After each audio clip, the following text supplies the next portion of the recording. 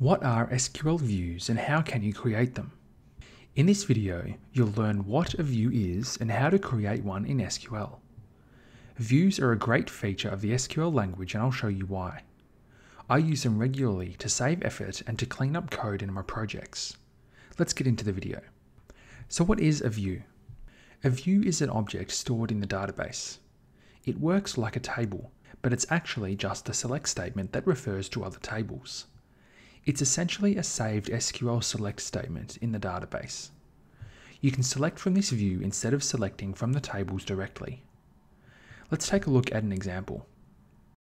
Let's say we wanted to create a view that showed a couple of columns from this Olympic Games table here. So what do we want our view to look like? I find it easiest to start by creating the select query that should be used for the view. So step 1 is to write the select query like this. I only want to see the ID, the games year and the season columns. So my query looks like this. We can run the query and see the results. We have a list of Olympic Games, the year they occurred and the season, whether they were summer or winter. So now we have our query, how do we create a view?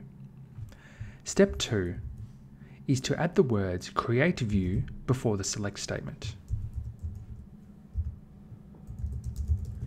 This will tell the database that we want to create a new view. Now we can't just leave it like this. The create view command needs to include the name for the new view. So step 3, we add a name for the view.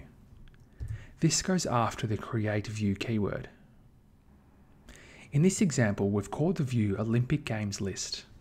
We then add a space and then the as keyword to specify that the view is created as this following select query.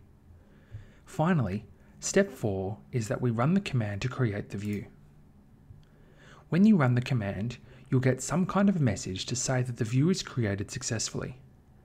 The exact message and where it's shown will depend on your IDE, which is the program you're using, and your database. In MySQL with MySQL Workbench here, there'll be a message at the bottom. In Oracle or SQL Server or PostgreSQL, you'll see something similar. Now we have created the view, how do we use it? We can select from the view.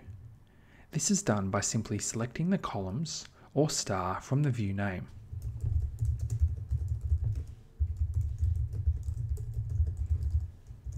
We can then run this query.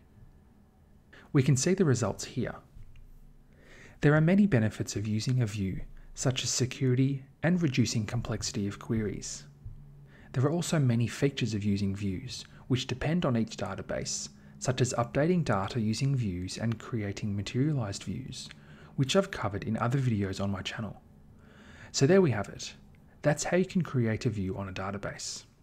If you learned something new from this video, make sure to subscribe to my channel. If you want to learn more about database design and SQL development, visit databasestar.com. That's where I share my best database-related content. Which step from this tutorial was the most helpful for you? Was it the tip on writing the select query before creating the view, or the fact that a view is just like a saved SQL select query or something else? Comment below, and thanks for watching.